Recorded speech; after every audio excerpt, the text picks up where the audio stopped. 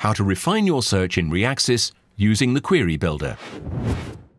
When searching with Reaxys, you might want to refine your search. We will use the example of our query to show you how. So, rather than viewing the 102 results, let's narrow the answers to those that have a half-life time of less than 6 hours. To do this, return to the Query Builder. In the abiotic degradation photolysis querylet, click Show Fields.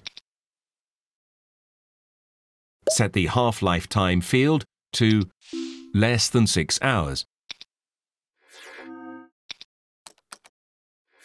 And execute the Search for Substances. Reaxys retrieves 51 substance records, the first of which is a pentachlorobiphenyl. Click Abiotic Degradation to see information specific to your query. In the second hit, we see there is a 98% degradation in 24 hours.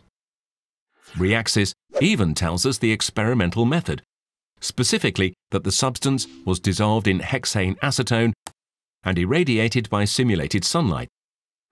We also note the substance was analyzed by gas chromatography, and the quantum yield is given.